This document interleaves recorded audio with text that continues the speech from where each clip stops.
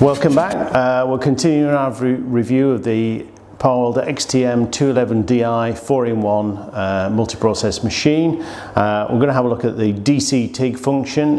We've got another video showing you AC function. This one we're just going to focus on the DC TIG function. Just going to go right back to the beginning. So long press on the button here, takes me to the beginning, TIG. I'm going to do manual setup, 2T trigger, DC, HF start, no pulse, and I'm into the welding screen there. The particular job I'm going to do today is on some 5mm stainless plate. So I've already sort of dialed in my settings and I've actually saved those to memory. If you want to call a job up from memory that you used previously, if you just long press, go back to the home screen, press the memory, and it shows all the jobs you've got in the memory. I put it into job 4 here, select that, that takes me into the job. So I'm ready to weld now. So I'll get my helmet on and let's run a weld. Okay, so I've got 5mm plate.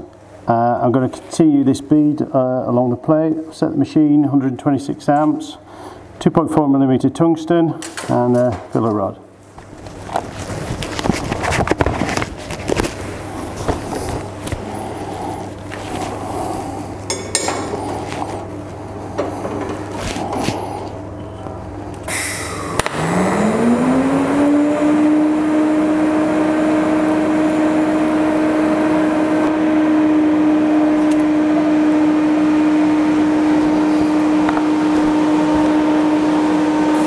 So a little short bead there.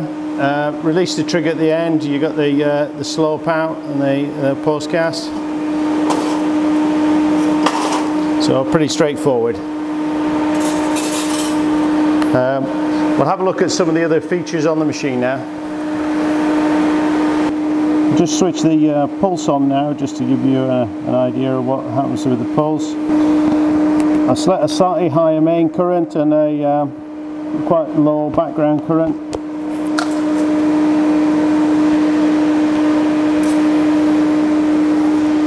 And we'll just go over the top here.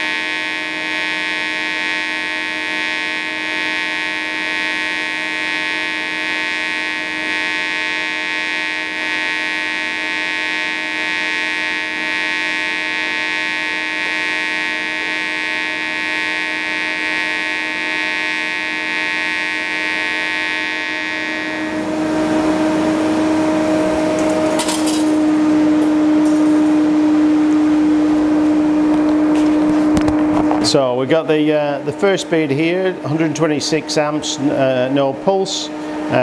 Second bead here, which was overlaid over the top. That was running about 140 amps peak, 70 amps background, and about 80 hertz on the pulse. So we're just going to run through some of the functionality you've got in DC TIG in terms of the range of adjustment you've got. So we just drill into that, manual set, 2T, DC, HF, and we'll have pulse on. So if we just move across the bar chart, pre-gas flow, that's how much gas you're going to get before you start welding. Initial current, I'm in 2T mode, and you'll notice the red dot will skip that at the moment. That's only available when you're in 4T.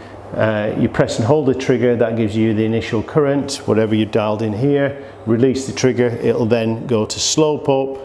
I've got that at 1.7 seconds at the moment.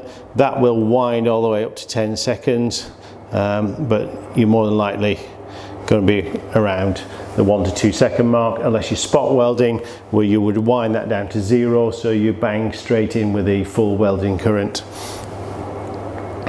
Moving on from there, We're on pulse, so we get the pulse parameters here. If we had this pulse switched off, we'd be using the main welding current here. So peak current, which is the maximum current we're going to weld at. That will adjust through the range of the machine from 10 to 200 amps. And then how long it spends at the peak current. So it's currently 55%. You can go all the way to 100, which effectively means you'll never have your background current. And likewise, you can wind it all the way down to 5%, so you only get that top current for a very brief period of time. Pulse frequency, maximum is 200 Hertz, and you can wind it all the way down to half a Hertz. The lower frequencies, half, 1, 2 Hertz, is what you're going to use on thin material where you're trying to control heat input, and typically you'll be adding your filler metal when it's on the top of the pulse, and then moving on when it's at background current level. If you've got it up at the higher frequencies, sort of 50 and above, you start to pull in the arc, get a very tight arc, improves your penetration, reduces the heat spread, so gives a lot more control to the arc and reduces the heat spread and improves your welding speed, especially if you've got a higher peak current set. The final adjustment there is the base current, so that's the current it drops down to at the bottom of the pulse. Again, fully adjustable within the range of the machine, 10 to 200 amps.